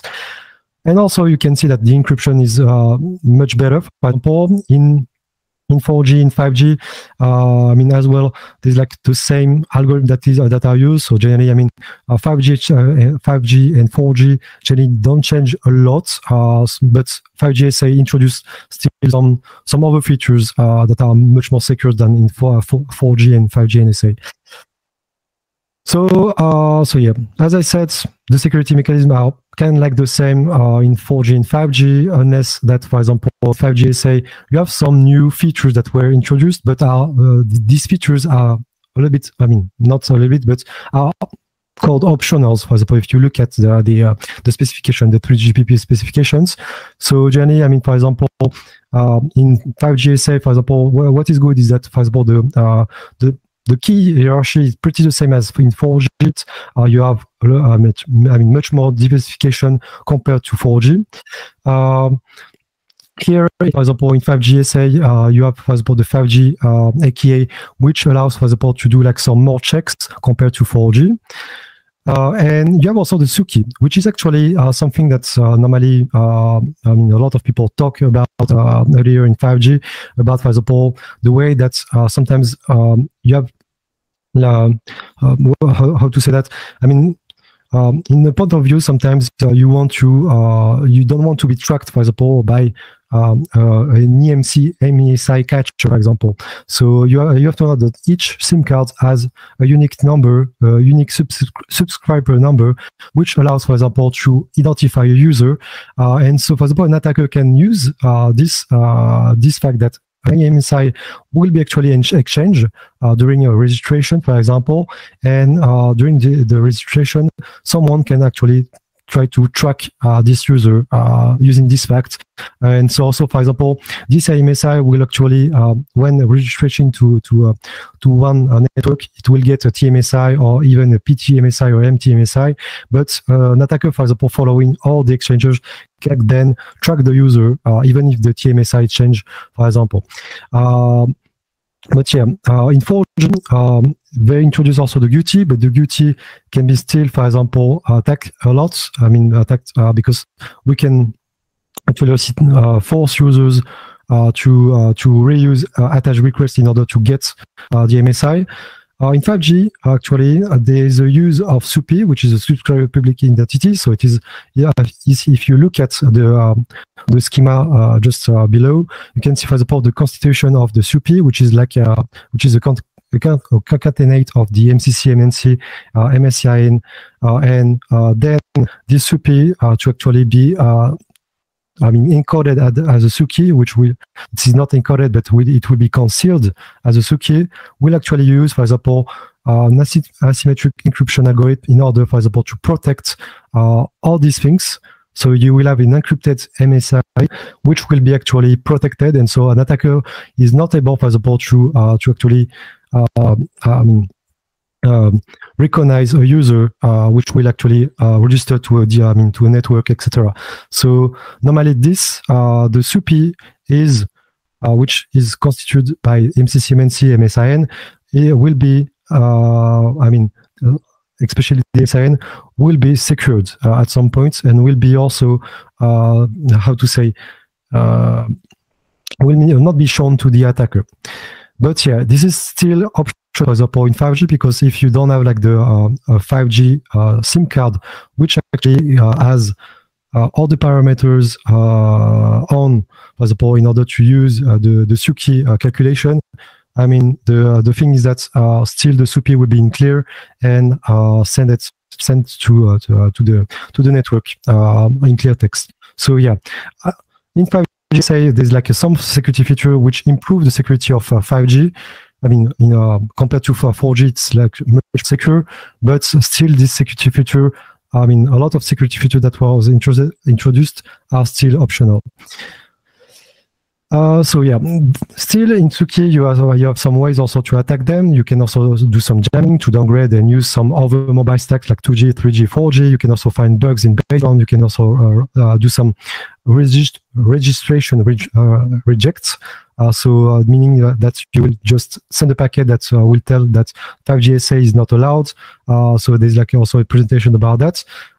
Like the one of Ravi talking about 5G MSN catcher marriage, etc.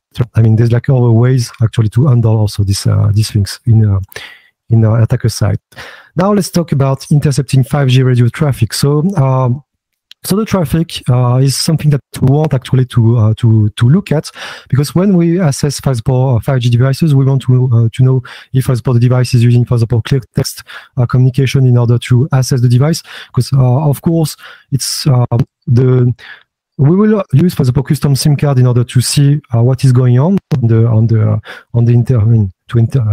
communication while intercepting.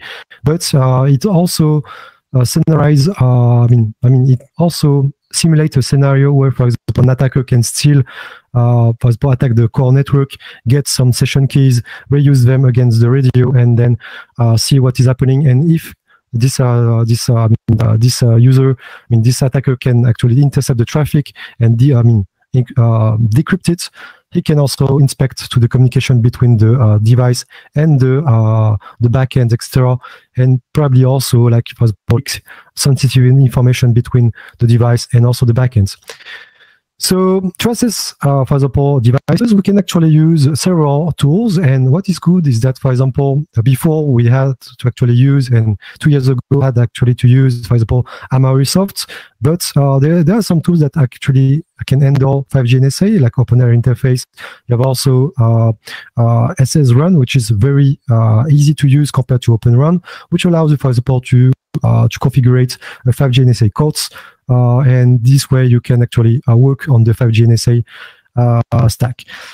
The problem is that it is still very expensive. I mean, for example, if you want to use a commercial solution like Microsoft, it costs like 20K to actually work on that, 20K euro or dollars. It's actually dollars and euro are quite the same right now. And also, yeah, if you're using, for example, OpenAir TFS, it will be probably cheaper, but yeah, still a little bit complicated to use. I mean, even if the price is cheap. So yeah, generally, I mean, the stacks that I'm actually using, for example, I'm actually using Amarisoft, but also SSRun, and yeah, you have to actually, I mean, invest some money to actually inspect these functions.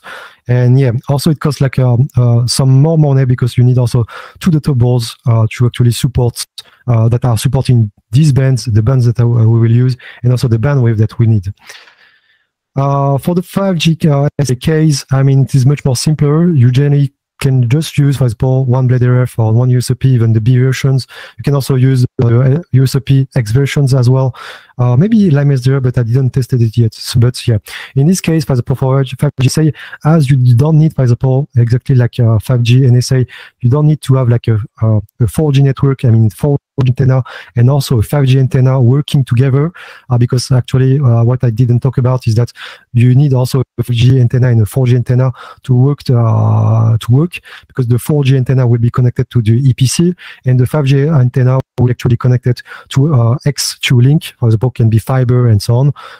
And this antenna could be directly connected to the eNodeB and then connected to the EPC, but you cannot connect directly the GNB to the EPC. So that's why you need actually 2 antennas working together. And in 5G SA, I mean, it is much more simple because you just need a GNB working. So, I mean, even a blade RF can work for that point. But you need also to work with custom iSIM cards, for example, because you need some SIM card because in 5G, you know that the cell phone as well as the mobile network needs to get each other.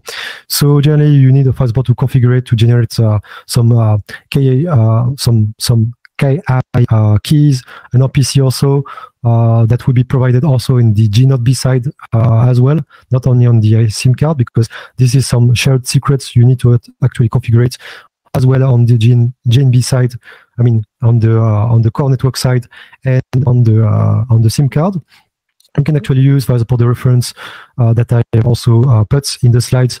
So if you want, for example, to buy like some nice SIM card that you can customize, you can also buy like some other SIM cards on AliExpress. It is like cheaper, but it is also provided with a nice software, which you probably don't want to use because I mean it is compatible only on Windows systems and generally with a lot of Chinese characters. So it's sometimes just using, for example, SIM cards like Sysmocom can work. I don't know actually if some AliExpress SIM cards are working with PSIM and other tools like the one provided by Sysmocom, but can also work. I mean, didn't try it yet. And yeah, if you want, for example, to custom SIM cards, you need to actually provide, for example, the IMSI of, for example, you can configure the IMSI to use, for example, IMSI, which will be actually also use. The same, we'll use actually the same MCC at the very beginning. You can also, for example, configure the secrets yourself, but PSIM will actually generate all the secrets you want to use. For example, if you want to generate new secrets, it will automatically, for example, calculate KI in OPC as well. And then the sequence number will be actually resetted to 0, so you can then provide all these functions to the core network side. And yeah, if you want to use 5GSA, I mean, if you want to use SIM cards against 5GSAs, you have to actually also, you have the choice. You can actually provide all the secrets to the SIM card in order to actually process the SUKI, or if you don't want to bother about the SUKI, you can, as I said before, as 5GSA has some optional security features, this security feature is optional, so you can actually disable it on the SIM card, and as it will be disabled, you can actually use, your SUPI will not be concealed and used in clear text, for example. And so you will not to bother, for example, having secrets in the SIM card to calculate the SUKI, and also secrets on the core side in order to actually decrypt it and, for example, authorize the user equipment. Also, if you want to do your tests, it's also maybe better to use, for example, a Faraday cage. So what I'm using, for example, is a Faraday cage like that, for example, which is very,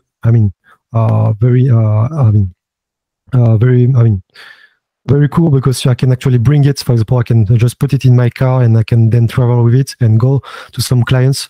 But yeah, you have also cheaper ways. Cheaper ways also, you have to know that if you use, for example, Faraday cage like that, for example, using your M&M's box, it can work, but you will have to probably work a lot on the isolation, because sometimes you will have to use also extra meshes, etc., in order to containate, attenuate as much power as possible. Still, you can, for example, you can decrease, for example, the gain that will be used, for example, by the antenna, by the 5G antenna.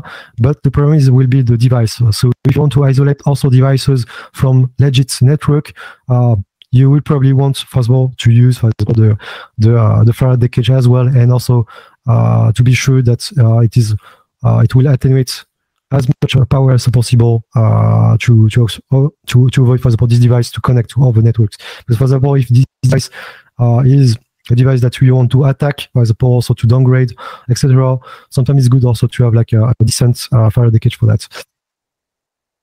Now let's talk about how, for example, let's talk about some traps we can also have like on the specification, because it can happen that, for example, the specifications that does not tells exactly the truth. So let's talk about it. So maybe the best the best example is probably this one, because for example, you're using some references like CACOMBOS or any references, it will tell you that, for example, the device is capable of using, for example, the NRSA bands, which is actually good to know that these bands are possible to use. So you can configure it, for example, your 5G G0B to use, for example, these bands to communicate with the device. You can look at some other configuration in order, for example, to use the right channel bandwidth, etc., in order to be able to communicate with these devices. But then you can also have surprises, because some devices actually tell you that, for example, the SA bands are supported, but this is not true for all countries. So sometimes some devices, like especially Chinese phones, can only be used in China. For example, you use especially a Chinese firmware. For example, your European firmware, for example, in Huawei, completely disable the fact that you can use the ESA modes. The ESA bands as well. So yeah, you can have surprises. You can also have like other tweaks, possible tweaks you can do. For example, if the firmware accepts SA bands but only allows, for example, some specific P element like Chinese P element, you can actually use a Chinese P element to then try if this device is able to join this network. But yeah, when I was like beginning in this field, I just probably spent a lot of time trying to find like compatible devices in 5G SA, because there was like a lot of specification telling you so a lot of false informations, all because devices were only supported using a specific firmware for a specific country, and then I spent probably like a lot of time trying to figure out why devices didn't work. And so yeah, here we can see also the feedback. And yeah, the most common way for generally to see if your your device is able to communicate in 5G SA is also maybe to use, for example, the 4G stack. Using the 4G stack, you can, for example, make the device use the 4G stack in order to connect to your network first, and then look at some capabilities. So the capabilities can tell you a lot about what is supported by the device, especially, for example, there's like a mode called N1 mode, which actually tells you about the use of 5G SA. So if this N1 mode is at 0, that means that generally your device will not support 5G SA right now. But yeah, then in terms of success, for example, using a Snapdragon X5X, you can see that, for example, the UE network capability, it tells you that the N1 mode is actually at 1. So that means that we can actually work with 5G SA. And yeah, then once you can do that, here is like an example that I use, for example, with myself, but you can actually use, you can actually have pretty the same also using SRS run, unless you will probably have like to do some configuration first, because in the captures, I don't remember if the captures gives you like all these informations, for example, but yeah, you will probably have like to do like some debugging. I mean, add some debugging strings or other stuff, or implement also some layers to for example, to provide you like much more variables captures to actually get all of this. But in Microsoft, you can get it using the native tool. And then here is the part that is interesting for us, because we want to actually extract secrets. So once we are able, for example, to trap, to intercept the communication of our device between, for example, the device and the backend, we're able, for example, to see, for example, some secrets like that, for example, some passphrase. You can also see some PPP configuration as well, for example, and also the APN which is used with the device. So using this APN allows us also to, for example, join a specific network, and joining a specific network, we are able, for example, to probably also contact other computers. So because if you are using, for example, a specific APN, sometimes also manufacturers are using the APN exactly the same way as using a VPN. So, but yeah, still, you can also integrate like some security features. For example, you can have like also encrypted APN,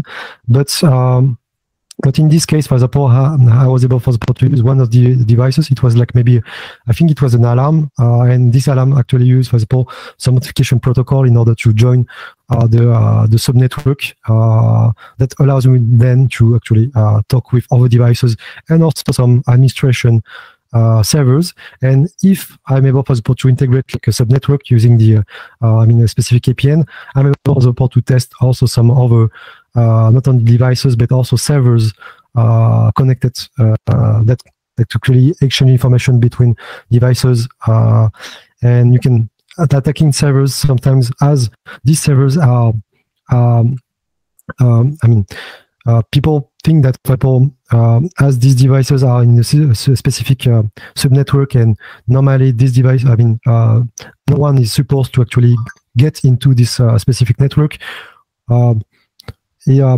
So servers are not protected at all. They can also use like some very weak passwords. So yeah, generally you can find like a lot of other bugs, not only on the IoT device directly, but also on the infrastructure used by the device.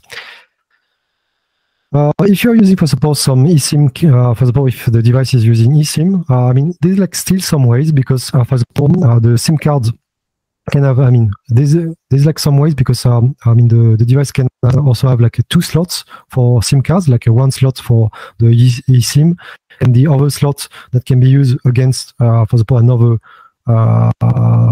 with another SIM socket that you can that is probably removed physically, but you can always maybe solder. You can also, for example, replace the legitimate SIM card by your own SIM card. So Sysmocom also provide some nice eSIM cards with this format, and you can program it exactly the same way as the classical SIM card from Sysmocom, for example, but just using a little adapter like I'm doing in here.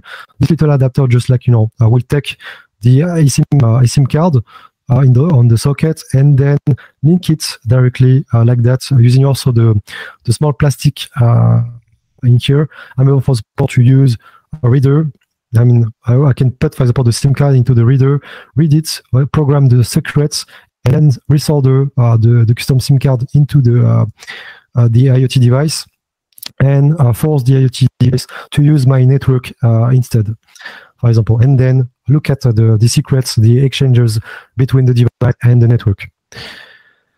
But yeah, still, I mean, sometimes, as I said, for example, you can have like some nice things. You can actually have can just like extract some nice secrets if these secrets are in clear.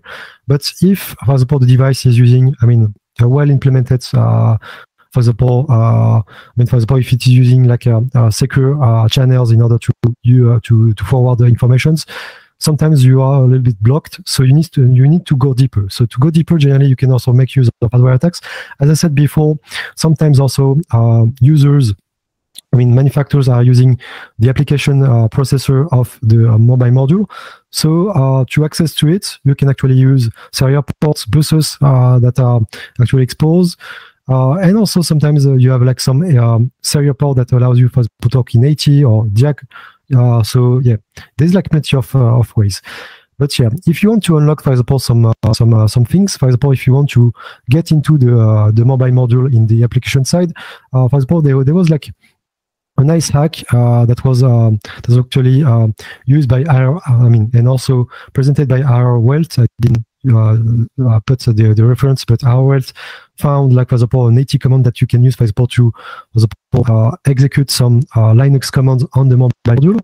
I also found, like, for example, a nice trick that's, for example, a nice AT command that allows you, for example, to switch, for example, the mode of the USB, and then you can actually get the access to as root on the mobile module, and then you can extract the application that are relative to the manufacturer of the alarm or the intercom, and then you can also maybe find secrets. You can then also find some vulnerability against the device itself or against the infrastructure. If you cannot get that, I mean, this kind of AT access, I mean, this is not over, because you can still like spot some nice test point that allows you, for example, to directly switch, for example, the mode of some port to ADB or fastboot, or you can also find like a emergency mode, which is called ADL, on which that you can actually trigger. For example, there's like in some mobile module it is exposed directly. In other it is not exposed, so you will have to actually just take out the cage, the metal cage of the mobile module, and then find like some test point that are actually using having a 1.8 volts, and so you can shock, for example, the 1.8 volts test point on the ground, and you can actually then trigger the ADL mode as well. And if it's, if it's you cannot find it, or it's not exposed like that, you can have still some ways, for example, doing like some fault injection. So, for example, you can use some other fault injection, like, for example, like power fault injection. Voltage fault injection. Or you also use EMF5. EMF5 is like great because you can actually, with this little coil, you can actually trigger the mobile, the Qualcomm part in here, which will actually be on which you will actually inject like some faults, and you can then trigger some modes. Like, for example, you can trigger the bootloader mode like that if it's not exposed or protected, and sometimes you can and then use the bootloader mode to, for example, write maybe a partition which allows you maybe to recover the use of data, for example. Or you can also trigger the ADL mode. In this case, for example, if you have like this kind of error, you can actually you can have an access to emergency mode, and with emergency mode, you can then use the mode to actually extract all the partitions. And extracting all the partitions, you will have the application of the manufacturer of the alarm, of the intercom, or any other device. And so then, you can find secrets you can use against the device or against the infrastructure of the alarm or intercom or any other device, or T-box as well. So yeah, the conclusion is that ID devices are using a lot the mobile modules, especially now because we are using 5G, and 5G is pretty everywhere and allows for the port for the device to move and to be sure that it will be well connected everywhere, pretty everywhere. You have to know that using with 5G we still have new challenges because before were used, for example, to use in SDR, OpenBTS, and other stuff to actually inspect the communication. But now with 5G, we have the challenge of having the tools, having the devices that are somehow a little bit expensive. So it's kind of a new challenge. Before, with very cheap devices, you could actually connect a device to 2G, but still in 2G, it is very, very difficult, for example, to search for vulnerability because still you have a lot of latencies. So, for example, even if you have GPRS, you can try to do a scan, but this scan will be very slow, for example. So it's kind of complicated. So the why it is interesting to actually use 4G and 5G stack is that you can actually inspect for vulnerability very quickly compared to 2G. But yeah, still it is a challenge. At the beginning, it was like a lot of, there was not a lot of tools around 5G. So we had actually to use, for example, commercial tools like Avarisoft, also RoadHR tools that were pretty expensive to actually inspect the communication. But today, thanks to the evolution of SSRun, OpenAI interface, we have some open source tools that we can actually use against 5G NSA and SA devices. But still, as I said, it requires you some expensive devices. On 5G SA, at least a blade earth. And yeah, I didn't talk about AMBB, MMTC, URLC mode, especially MMTC and URLC mode, because actually the case that I saw a lot on 5G, and because I didn't saw also a lot of ready to go products, in production modules that are using 5G modules. Actually, I only saw like some MMBB case module. But yeah, you have in IoT, you will have also MMTC, URLC, on which I don't have like a lot of feedback yet. But I don't know actually if the tools that I'm using, for example, like SSRun, Avarisoft, and so on, would be actually useful against these stacks. And I don't know actually if these stacks also, for example, you know that in 4G, we have like some 4G specific also for IoT IoT case. For example, you have like the NB-IoT, you have also the Cat M1 narrowband. The thing is that we don't know if modules will only support MMTC and URLC, which will actually also be very difficult to maybe intercept at some point. So we will probably have to configure the tools that are open source in here to support these bands. But yeah, it will be maybe a challenge with MMTC and URLC only stacks.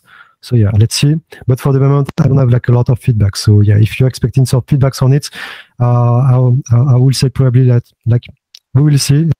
But for the moment, I didn't saw like a lot of devices using these bands.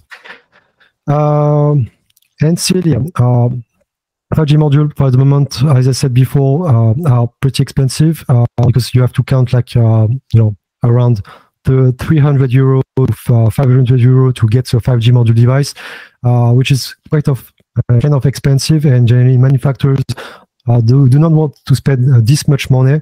So that's why also a lot of devices are only using 4G stacks for the moment. But yeah, we'll see in the future. You will see a lot of devices using also the 5G stacks as well. But for the moment, there's like not a lot of devices that are using 5G. So yeah. And yeah, that's it. So yeah, if you're interested about other stuff, like for example, if you want also, if you have questions, don't hesitate to contact me. You can also look at the website. There's like plenty of resources. You can also watch us on YouTube as well. And yeah, if you have any questions, I'm open to it. And so yeah, I have finished also the presentation. So thank you very much, guys, for listening. And if you have any questions, please ask. Okay, thank you, Sebastin. Thank you for the wonderful presentation. So before I go to the questions from YT and Slack, I have a couple of questions from my end. In the slide deck, you are showing a log file with very good presentation of your constellation diagram, right? Was it Avarisoft that you were showing us? Yeah, it's actually Amarisoft. I mean, you can also use SS1 that will also provide you like a GUI you can actually use to see the constellation. But yeah, I mean, what is good is with Amarisoft is that also it shows you not only, for example, what happens, for example, on the RRC and so on, but also, I mean, the constellation. Also, yeah, in the slide deck, if you look at the slide deck in here, for example, I can just like maybe, wait a second, in here, up. Yeah, this is a little bit confusing, but for example, in the Slack deck, they tell you that, for example, you have like some MME or ENB, etc. This, I know that it can be like a little bit confusing because, I mean, these terms are 4G specific, but as probably they have been probably busy at, for example, adapting everything in 5G. I mean, here, this is the constellation that are actually applied for 5G and not 4G.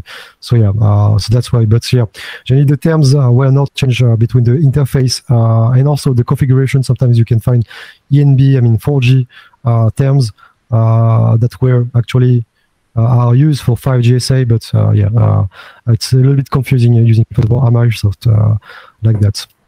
All right. And one more small question from this Amarisoft. The constellation points are basically the OFDM RG constellation points that we see, right? Each slot being the PSS from the GNB that is being transmitted, correct? You can see, for example, the PSS. I mean, you can also see other stuff. But generally, I'm not looking at the constellation for each transmission. But yeah, I mean, you will find first the PSS, for example. Yeah. Okay. That also allows you, for example, to. Yeah, so sorry. Please go ahead, Mr. Dudek. Sorry, so bad. No, I mean, you will see, I mean, this, but I mean, probably not only this. I mean, I don't know actually if it will actually gives you like, I mean, a real-time constellation view, because I didn't look into that, but I mean, probably it's not only just like the pieces. And one last question I have from my end at least is, it was said that we can get the 4G preliminary configuration information by triggering an attach request, right? So triggering an attach request is basically equivalent of going through your PRATCH procedures again, if I understand somewhat the basics correctly. So from my personal opinion at least, in order to trigger PRATCH, one, the cell condition or CQI should be so low that cell handover and PRATCH is actually triggered. And this can happen only if heavy jamming conditions are present in a single cell, right? Or focused to a single user. So in that case, how would you trigger the reattach request in the case of 4G? What could be the attack on 4G, you mean? Okay, so one way to start a retriggering request in the case of 4G is to apply heavy jamming conditions. So you can still, for example, try to apply jamming, but it's much more difficult hard because PSS signals are quite jam resistant in nature. So how do you actually trigger a reattach request, without going through the jamming route? If it's okay to answer, you can answer. It's a public forum, but if it's quite sensitive, we don't have to. Yeah, the thing is that, for example, if you want to do some downgrade attack, I mean, instead of reusing a jamming attack, which will be much more difficult in 5G than in 4G, for example, you can still maybe expect, for example, some logical, for example, just by pretending to be like a 5G GNB, you can, for example, send some requests which will be, for example, telling that, for example, the 5G network is, let's say, not operant, etc., or this device is not able to do 5G. I mean, it's accepted to do 5G, depending on also some baseband implementation. The baseband will say, hey, I'm not allowed to do 5G, so let's do maybe 4G. I mean, everything depends on, for example, the protocol of 5G itself, on how, for example, the baseband should actually behave, but also the baseband implementation. So you can also trick the baseband, for example, to, for example, just stay in 4G for so the idea is to get the preliminary PRATCH information out. For that, we can downgrade and say that, look, your connection has went down, so you have to reattach to me again. So send your PRATCH request and all your information. Okay. I mean, you can, for example, use this kind of packets. I mean, some this kind of exchange, for example, like try to attach. I mean, if you look at the protocol, for example, just by studying the protocol, we can maybe just trick, for example, the user equipment to force, for example, the user equipment to use 4G instead of 5G. Everything, I mean, is a matter of understanding also the protocol a lot. I mean, all the processes, but also can be the implementation of the base itself. Okay, and we have a question from YT. What makes Suki, SUCI, so special from Guti in protecting user identity? I mean, the thing is that the Suki actually is using a secret which is exchanged. I mean, this is a certificate which is actually, I mean, so some sort of certificate which is actually shared between the network and the SIM card itself. So, for example, the attacker will never get it. And also, you have to know that compared to UT, the SUPI, I mean, the ClearText SUPI should never be exchanged in clear compared to 4G. So that means that, for example, even if I'm tricking, for example, user equipment to connect to me in 5G SA using the SUKI, this user equipment will never give me the MSI in clear. I mean, the SUPI in clear. In contrary to 4G, in 4G I can actually get the MSI when possible. SIP5 only pretty much everything is mutually encrypted. In 5G, everything exactly that's that. So generally, I mean, automatically as a network, I will never recognize the user. All right. Mr. Balaji, any more questions for us from Slack or YT end? All right. I think, thank you so much, Sebastin, for spending your valuable time. I know there's a conference happening right now in Europe and, you have to rush back to that location as well. So yeah, I mean, it's not a problem. I mean, I'm just like on the weekend, but it's also pretty hard on the weekend too, actually. To feed the baby, etc. It's like complicated, but yeah, I managed to actually get the time to do that. Thank you so much for your time, Mr. Sebastin, and thank you for the invitation. For presentation, Faycal. So thank you. Yeah, this marks the end of Event-5 for South Indian SDR user group. We thank all our speakers, Mr. Tilak Marupila, who's already obviously left the meeting. He has some family emergency.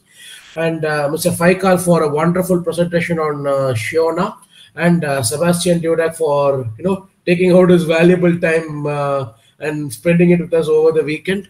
I mean, I hope, to have you guys back with us in the future for some more interesting presentations. And sure, we'll stay in touch with you. Our next event for South Indian SDR user group will be scheduled on the month of February. You can follow us on YouTube, Slack, Twitter, and currently we have a WhatsApp group as well. Please do subscribe to our YouTube channel. Thank you. Have a great night. Thank you so much. Thank you. Bye. Bye, Faycal. Thank you so much. Goodbye. Yeah.